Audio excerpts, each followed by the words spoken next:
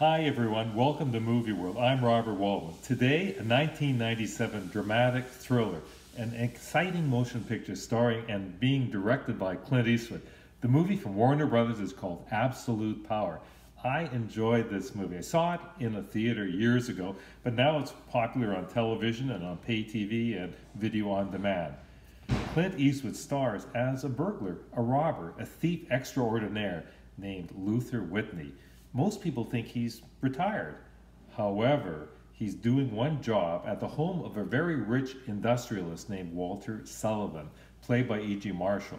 Well, wouldn't you know it, after he manages to infiltrate the high-tech security system at this mansion, Luther winds up seeing something he shouldn't have seen.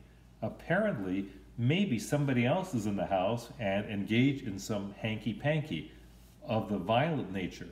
Well, believe it or not, a death occurs, call it a murder, and Luther, believe it or not, sees the crime in action. What's he going to do? Is he going to run? Is he going to hide?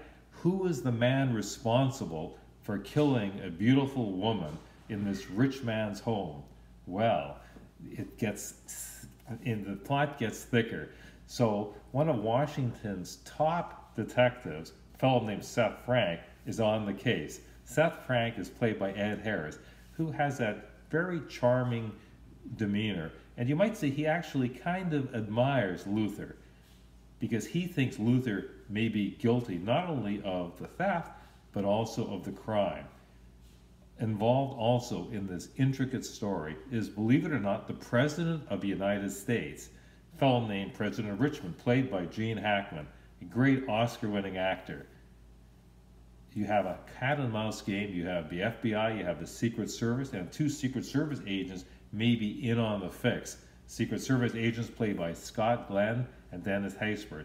And the Chief of Staff of the President, who might be up to her neck in nefarious deeds, is played by Judy Davis. I gotta tell you, I enjoyed this movie. I like Clint, he directed this, he's a good actor. If you like Clint Eastwood, if you like his brand of excitement, his brand of entertainment, I think you're going to enjoy this movie. It's a whodunit. It is far-fetched. The movie also stars a very young at the time Richard Jenkins as an FBI, or as should say, as a hitman for hire. So there's lots of gunplay, but it's an intricate storyline. It's exciting, good crime, good drama, possible cover-up, and it also features Laura Linney as Clint Eastwood character's daughter in the movie, who happens to be a prosecutor. So there's lots of different strings being unraveled in the story. Bottom line, I had a good time at Absolute Power, and I think you will too. On a scale of 1 to 10, you know what? I like Clint. I'm going to give this movie a 9 if you like serious drama-type thrillers. Thanks for watching. Robert Waldman. Hope to see you again.